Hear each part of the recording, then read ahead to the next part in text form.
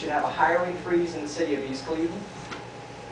The letter that I received from Council President Joy Jordan, dated August 30th, 2012, says that the city of East Cleveland should have a hiring freeze.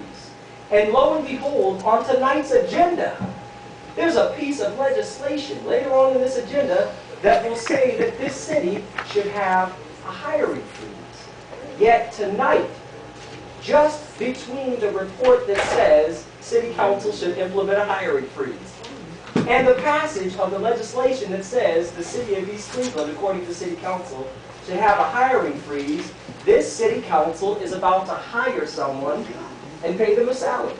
So fiscal responsibility has to begin somewhere. It might as well begin with the people who are saying that one of the fiscally responsible things to do is have a hiring freeze.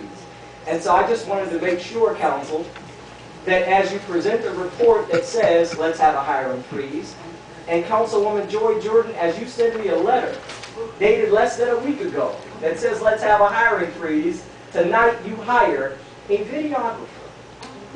As if for the past number of years, these city council meetings have not been filmed and aired. As if for the past number of years, from beginning to end, these city council meetings have not been made available to people.